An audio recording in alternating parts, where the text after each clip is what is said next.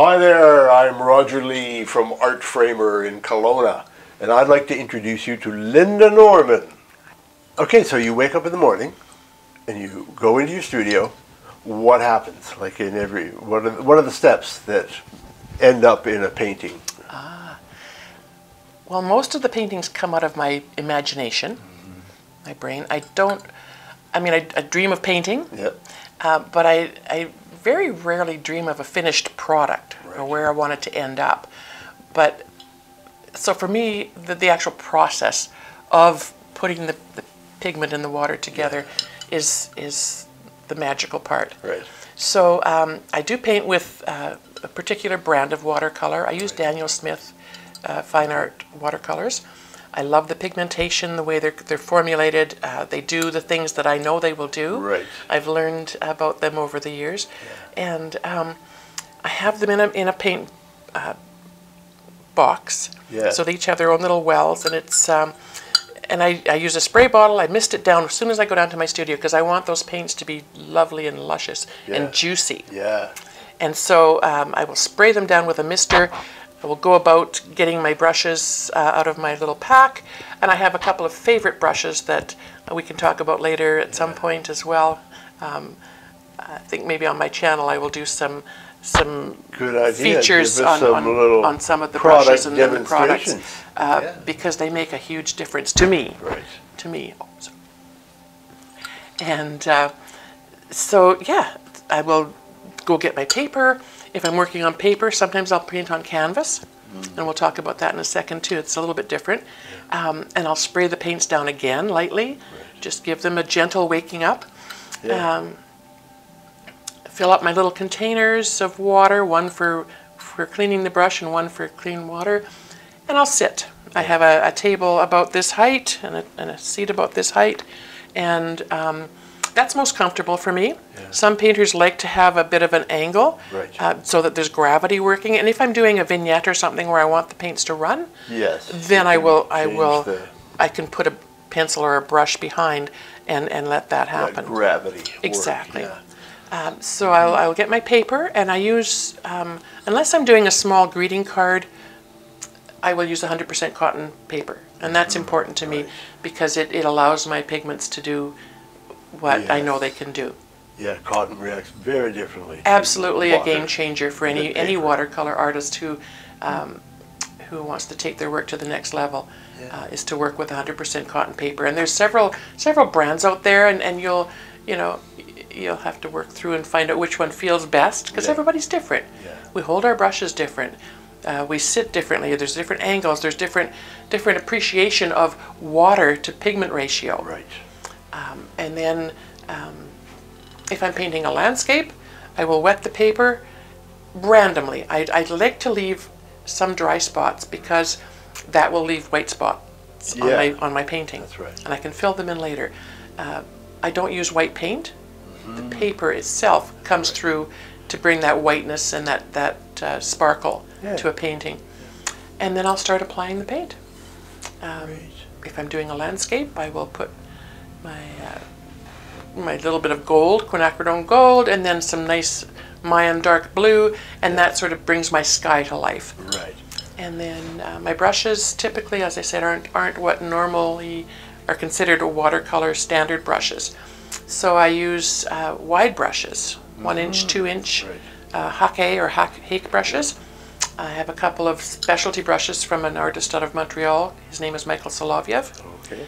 And that's again a wide brush, but it comes to a very, very chiseled point. Oh, good. So you can paint big washes, but you can also paint flagpoles or tree branches with it. And then I have another set of brushes that I bring in from Tracy Levinson out of Seattle, and he hand makes each one individually out of recycled and repurposed material. Yeah. Okay, so you've had time to really source the exceptional so 3 brushes basically for pretty much anything I'm painting on paper. And that's pretty much it. I'll get that on, I'll take a heavier brush and just put some color on and allow it to flow out. And from there, generally I'll see, and I love landscapes. I grew up with, in the local hills with my dad and mom camping and fishing and That's Well, for those of you who don't know, the Okanagan Valley, which is where we live, Kelowna is one of the towns in this valley. It is an extraordinary valley with some enormous lakes that run great lengths north and south, and hillsides each way. Beautiful place, and for a landscape artist, it's so inspiring, so inspiring, and you know, I've come to know since my watercolor journey started, and through social media, some incredible artists around the world, and you know, have been told many times that that particular painting reminds them of their home. yes, you know, some universality about it. So yeah, whether it's something that I've seen physically, you know, as a young person growing up, or maybe I've astral traveled and visited somewhere. Okay. Again, the dream world. They're Yeah, floating right. around. It could be. It could be. Seeing things from a different angle. Yeah, and I don't, you know, I don't worry about specifics. Most of what I do is dealing with shapes and colors and shading. So you'll know that that's a mountain. You'll know that that's a tree. You'll know that that's, you know, a lake. I find your work to be very atmospheric.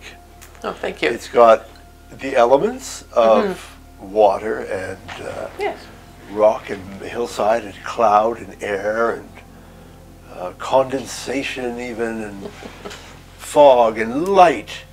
Beautiful stuff. But I keep telling people as I describe your work, to me there's so much of a timelessness. Your paintings are often like a time before the dinosaurs. Like it's extraordinary. A window into a world that could have been any time millions of years ago. Some of my paintings have titles that that come from Middle Earth, Lord of the Rings. Oh, good, yes. You know, and so I've sort of played on that a little bit. This particular painting is not on paper; it's on canvas. That's right. It's on a 2-inch deep exhibition canvas. That is a different process altogether.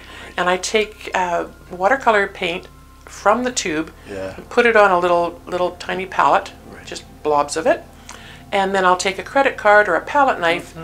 And once I've wetted my canvas, and again I wet the canvas randomly. I don't want the whole thing saturated in water, so randomly, and then I'll drag the pigments across.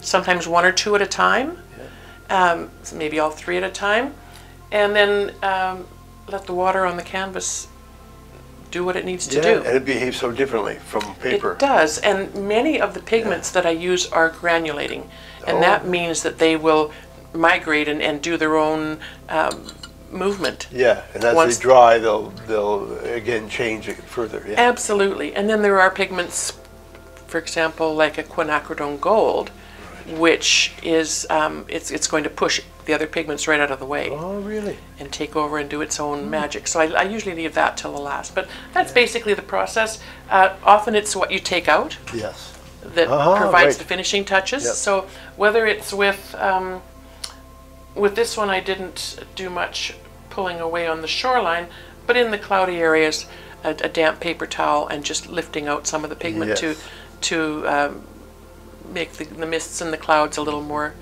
visible, and then that's that.